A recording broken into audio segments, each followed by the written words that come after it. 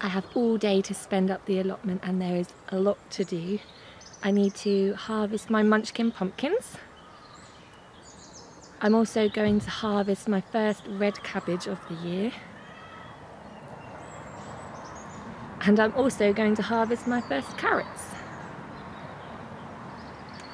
Now my tomatoes unfortunately came down with blight, so I have to pull them all up and burn them. And I'm also going to build a bee hotel for the leafcutter bees, and I went foraging for some common hogweed, so I'll show you all how to do that as well. So I've got my tea. Now won't you come on in and then we can get started.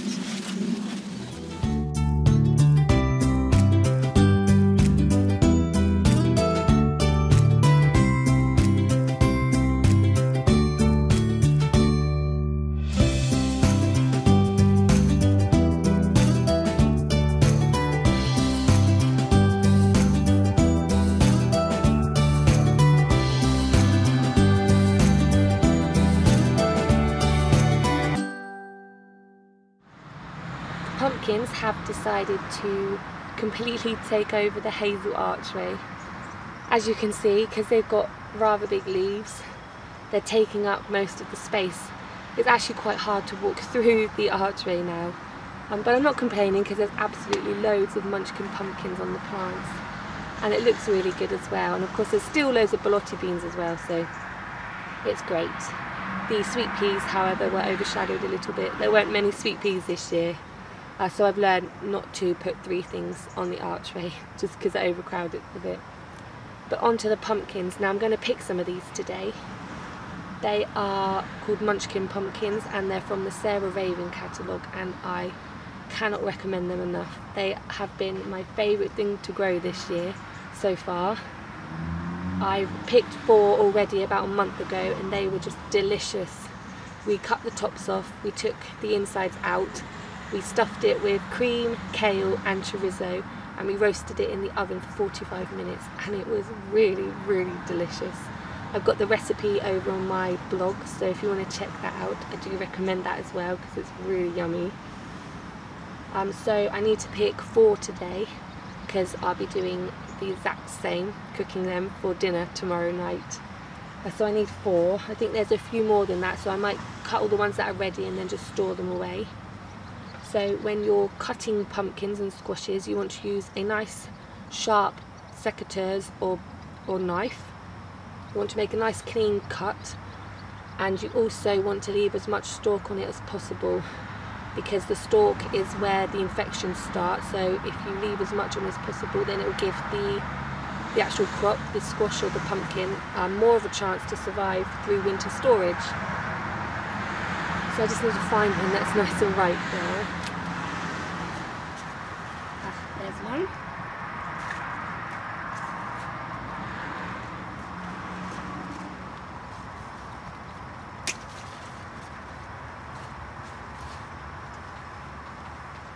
I just love these so much. I love looking at them and just holding them because they fit in your hands really nicely. And of course they're the perfect size for one person. So I just need to find 3 more now.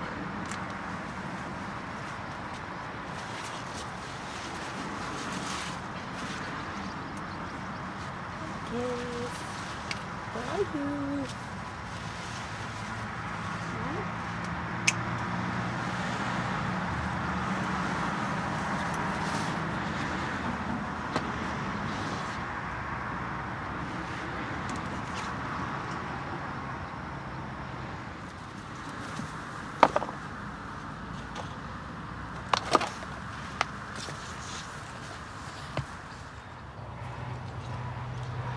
I'm sad to say that the tomatoes have blight.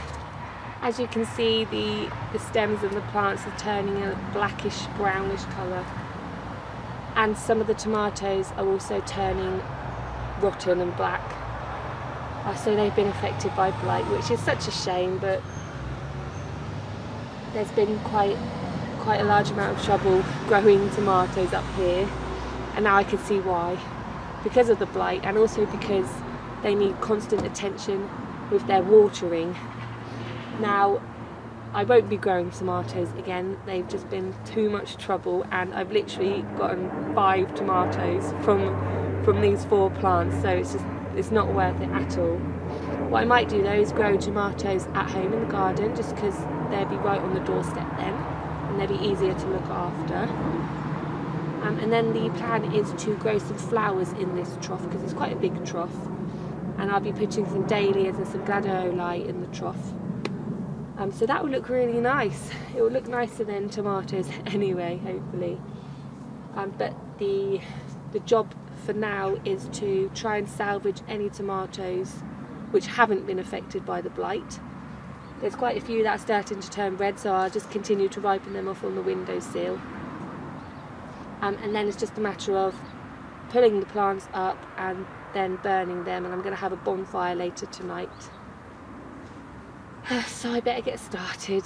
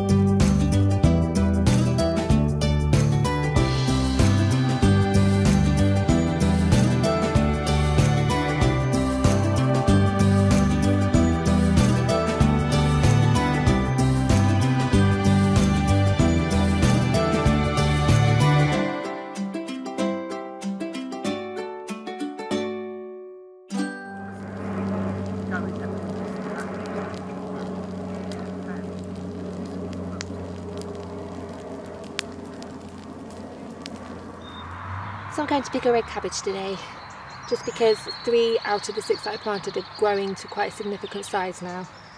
And this one at the front is ready. His head feels really nice and firm. So I'm going to pick him today, and I'm going to take it home and make some red cabbage pickle. So I'm going to use a pair of secateurs for this. Really, you could use a knife, however I'm going to be asking for a harvesting knife for Christmas, so I don't have one yet. So I'm going to use some secateurs, but the stalk is rather thick, which is why a knife is usually better.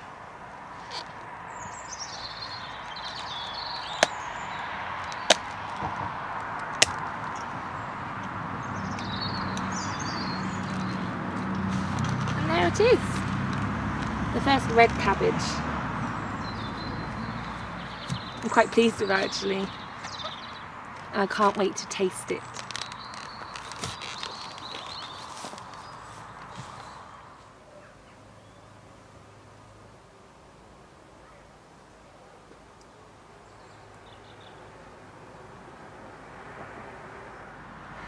I've taken the net off the carrots just because they needed a good old weed.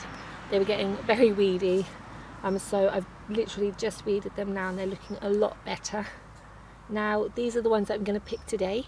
These were sown back in March, and then there's another row behind it there. They were sown in April, so they're getting there. They're still quite little, but it's quite good succession really. And then there's also 2 rows at the front here, which I only planted about a month ago, so they're still really small. I'm going to need to thin them out soon, because there's quite a few there. But I will cover them up until they get a little bit bigger, just to stop the carrot fly from getting in there. So I'm going to pick a few of these today, because I've not picked any yet. So it'll be interesting to see what they're like, because I had a bit of trouble with these, because I sowed them and then they didn't come up for ages, and I thought the slugs ate them, and I thought they weren't going to appear. So here goes.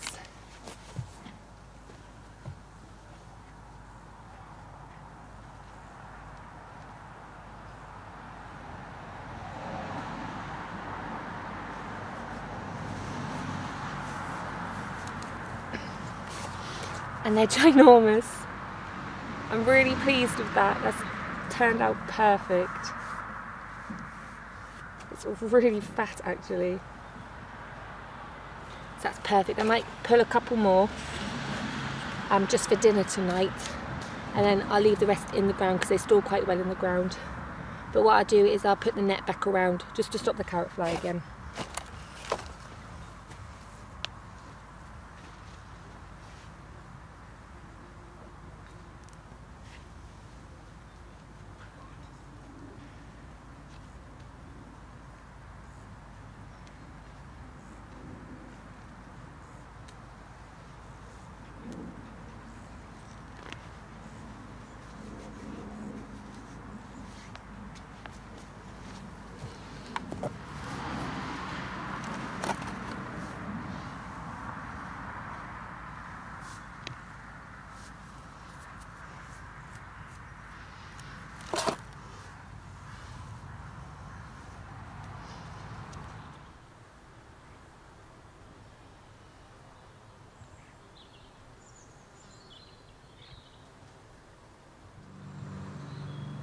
Earlier on in the week I went foraging for some common hogweed.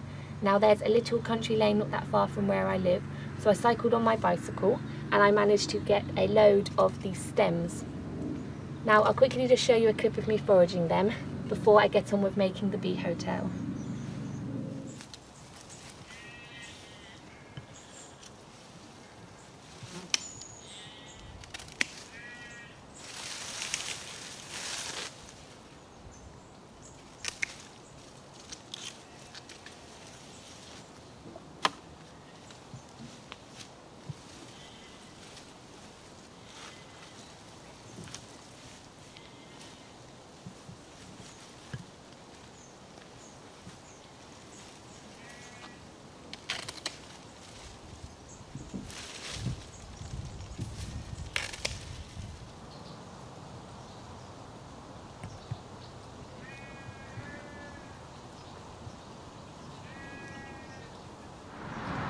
Now the common hogweed stems are in fact hollow, which make them perfect for creating homes for leafcutter bees.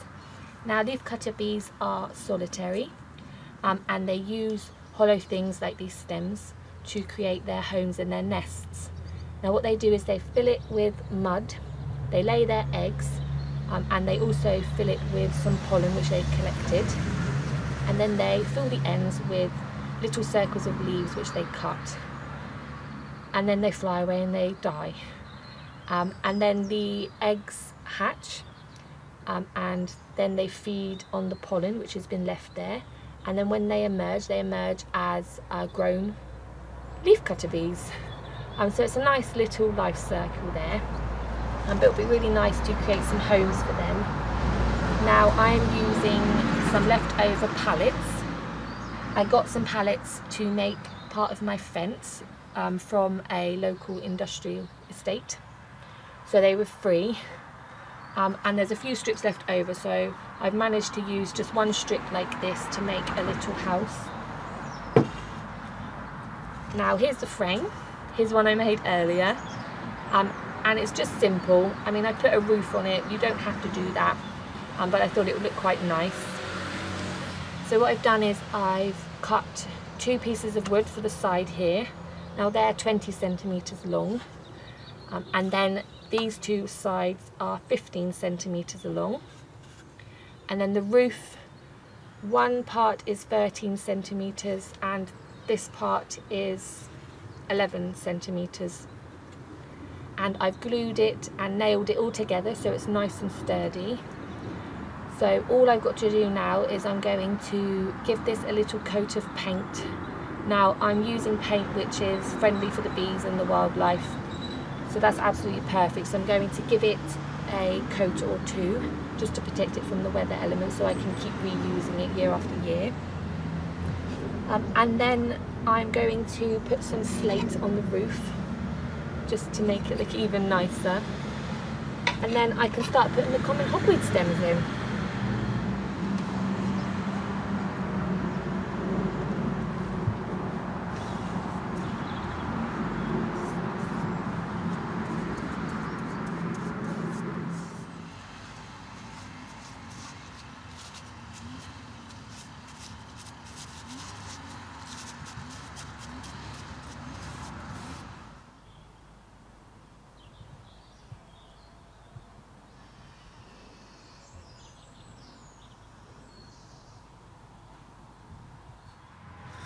that's all been painted and it's nice and dry now. I left it out in the sun for a couple of hours while I got on with some weeding, so it turned out perfect really. So now all that's left to do is to cut the slate, which is going to go on the top of the roof. Now, you don't necessarily need slate and you don't really need a roof either, but I think it's going to look quite nice with a little slate roof. And we got this slate from a local reclamation yard and it was 50p for quite a big slab of it, so it's worth it really. Now to cut the slate, all I use is a chisel and a hammer. Now sometimes this doesn't work and sometimes it does. So I've cut one bit already. So that one will be about there. And what you do is you just bang down on the chisel and create a line across the slate.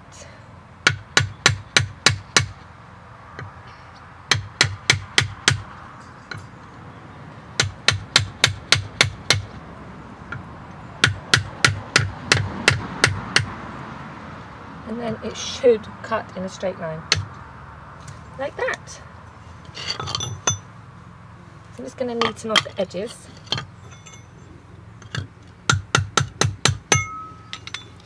What you can do is you can use the hammer and just bang down along the edge, just to get rid of all the sharp bits. And it just softens the edges slightly. You can do the same with the corners as well, just so they're not sharp.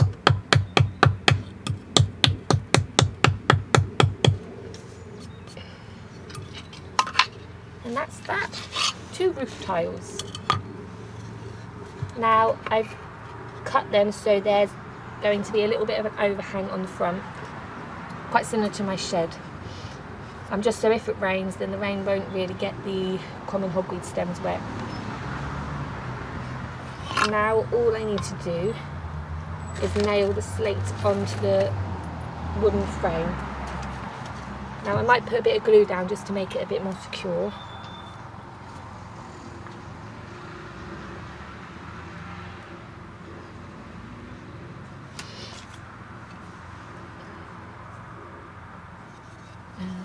That way.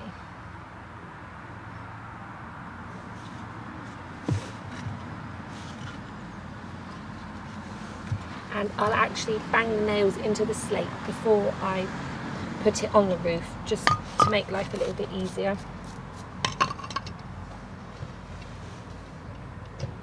Now I'll put one nail near the top and one nail near the bottom. So it's just a matter of banging the nail in to the slate.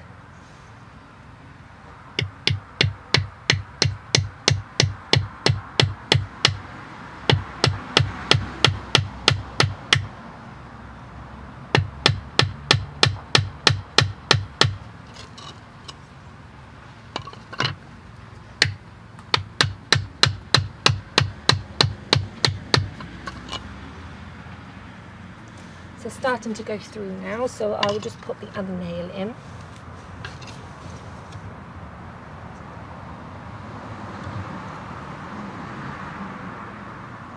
So about there, so it won't be right near the bottom of the slate, because the slate overhangs the side there. You need to make sure that when you bang the nail in, it's actually going to go into the wood.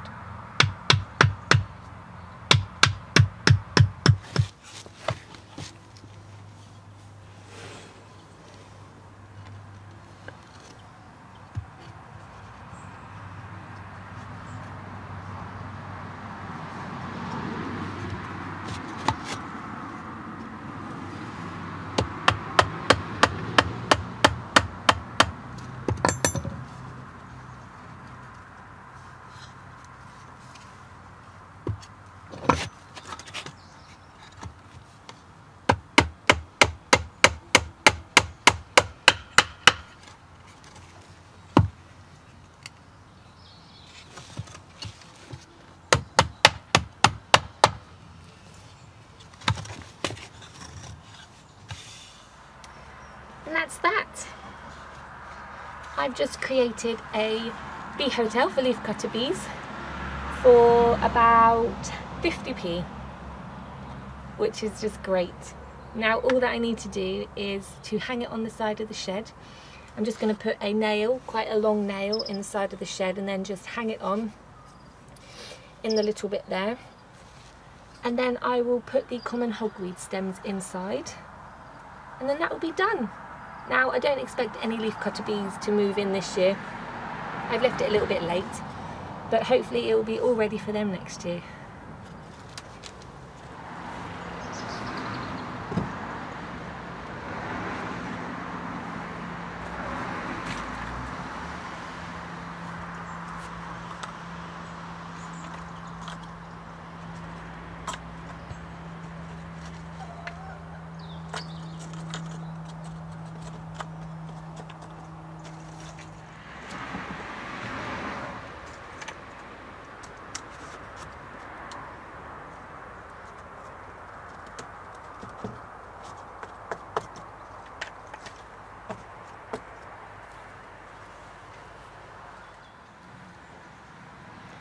So I'm just picking a few raspberries to take home for lunch. I'm going to have them with some Greek yogurt, so that'll be really nice. Now this variety is called Autumn Bliss, so obviously they produce their fruit in autumn. This is actually their first year. I bought them last autumn. So they're not really producing much berries, but there's enough to have with some yogurts, which is great. So I'm just going to pick these ones here, and I'm going to head home for some lunch. So thank you for watching, and I will see you all next time.